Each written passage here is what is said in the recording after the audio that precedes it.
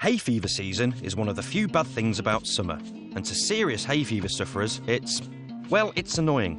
Benadryl wanted a way to engage and help sufferers.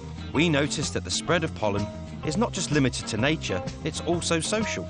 Mentions of people suffering from hay fever on different social networks soar in the March and May hay fever season. If we make products designed to act fast and to combat symptoms of hay fever, then why not create a service that does the same? Using all the mentions in the digital space for something local, something live, something that helps in the same way as our medicine does.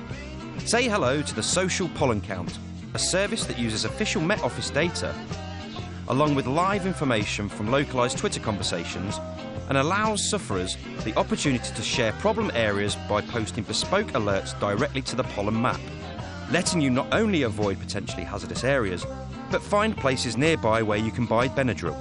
And all accessible from that shiny smart thing in your pocket. And even if you've not got a smartphone, you can keep aware of the pollen count at digital poster sites, which act like pollen signposts for the areas they're in.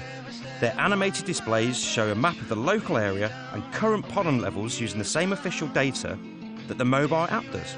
So you'll know that looming feeling of itchy eyes and sniffly nose is down to the very high pollen count in wherever you happen to be. And you should either take something to stop it getting the better of you or simply get out of there. Last summer, the Social Pollen Count helped hundreds and thousands of people in the UK show pollen who's boss. Because what's smarter than a medicine you don't have to take?